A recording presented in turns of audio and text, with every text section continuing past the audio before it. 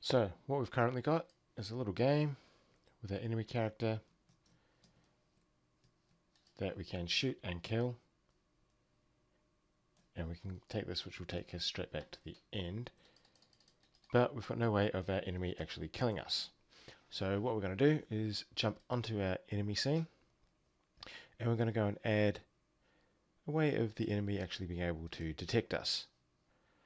So if we look at our 3D mode, so we've got our character, they've got the area 3D, which is their hitbox. What we want to do is add another area 3D, but we're going to rename this detection area 3D, and we'll put a collision box on there, another collision shape, and let's actually also put another mesh instance, which is going to be our detection area. So let's make a box mesh on that. I'm just going to drag it out, drag it up a little bit. Also going to do the same for that box shape for the collision area. So this part is where we actually want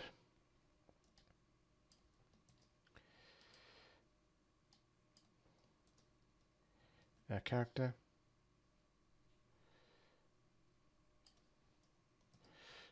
to actually collide with us. So let's just make it, let's say 5 meters on the z-axis. So we've got a nice long range that our characters can see.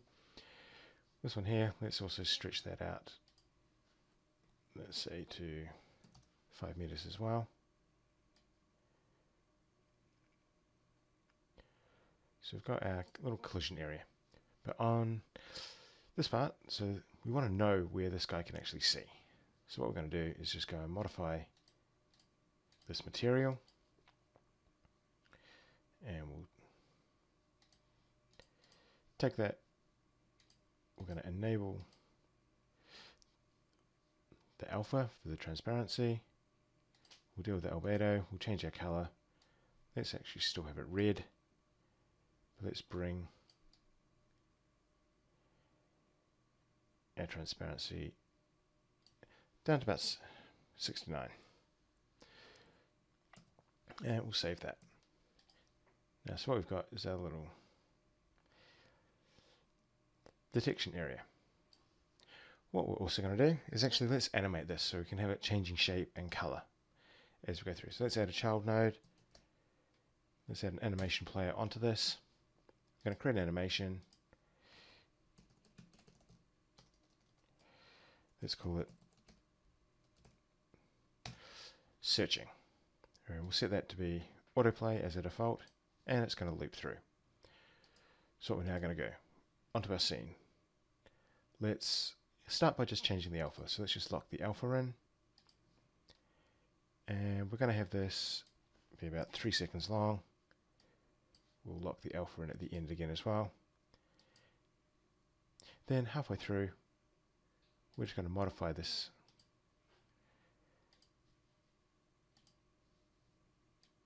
So we're just going to go back up to these colors and change that. So jump in this color, and let's actually make it pretty much cycle through to white. So when we play this animation, would help. Let's pause that, let's jump back into that middle animation. We need to actually go and let's bring those all up to alpha, and let's actually lock those in place so we can see the colors are transitioning.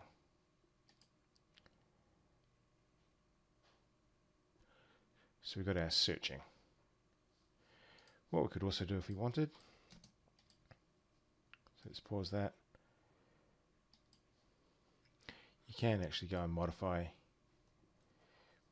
the size of these searches. So could go and say, let's make it shrink down to 3.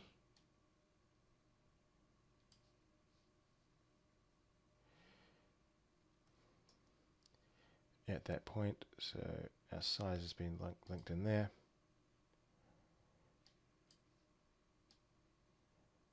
Let's go back. We'll change that one up to 5. Move it back to where it was. Lock that size in. Lock that one in as well.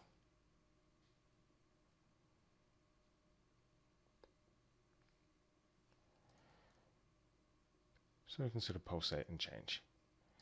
Not really that keen on that effect, so what we'll do is, this we don't want, let's just trash it.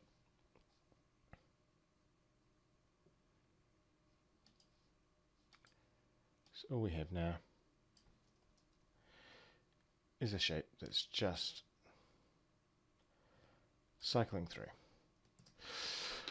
So now we've got our detection area. Let's go and actually add some code to get this up and running. So we'll just pause that. We'll jump back into our script. We'll jump onto our enemy script. Remember, we can also get to that just by double clicking on the enemy. What we want to do is our detection area.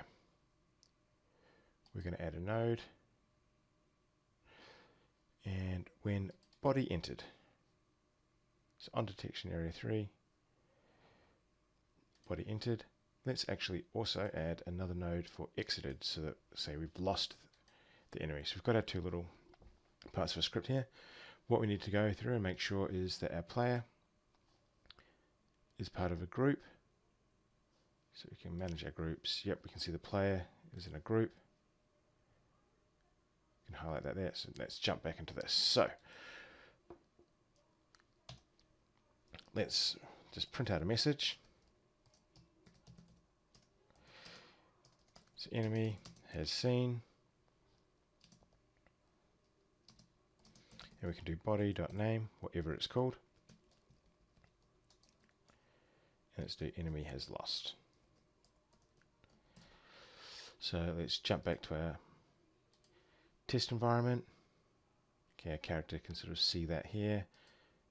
Let's just spin our character around, just so it's a bit easier for us to get into the detection area.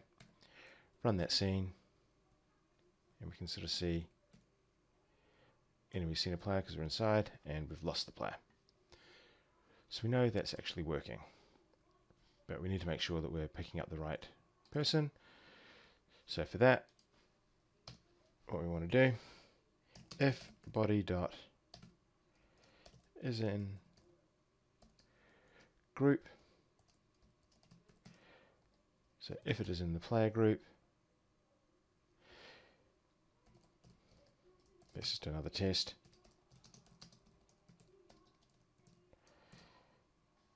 So we'll test that again. Yep, so that script has popped up with that we've found the player.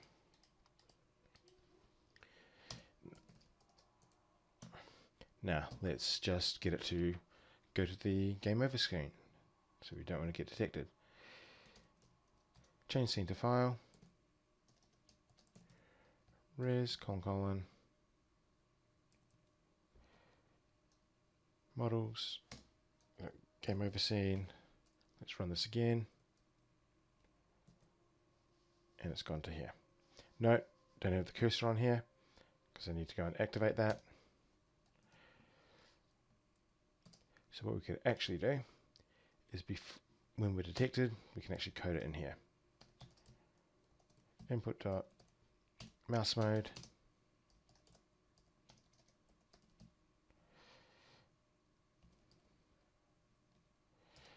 visible. Let's try that again. Okay, so we're detected, and the mouse mode comes in. Now we can go through and play our game. Okay, that's our core part of basically enemy detection. Obviously, you might want to then look into doing things like nav maps and moving the characters around.